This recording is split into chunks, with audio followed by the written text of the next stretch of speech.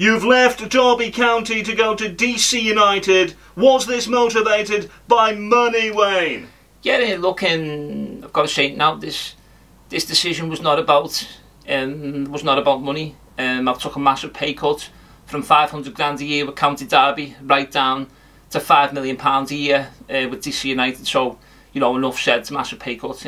Wayne, you have worked here before. What kind of challenges do you think you will face as the new manager of DC United? Yeah, look, it's always very difficult going to another country in Europe as I'm doing now, and it's very difficult. But you know, the thing for me is the tough thing for me is obviously the language barrier. That's very difficult. But I think that I'll get there.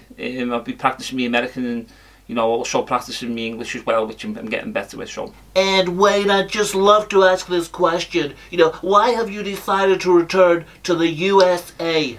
Yet again, it's just more lies from the media. I'm sick of it now. You know, I'm not going to the USA.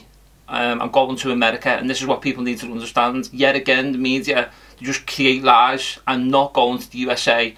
I'm actually going to America. So yet again, they're just reporting more lies. And Wayne, what is the ultimate dream for you as a manager? Where do you want to end up?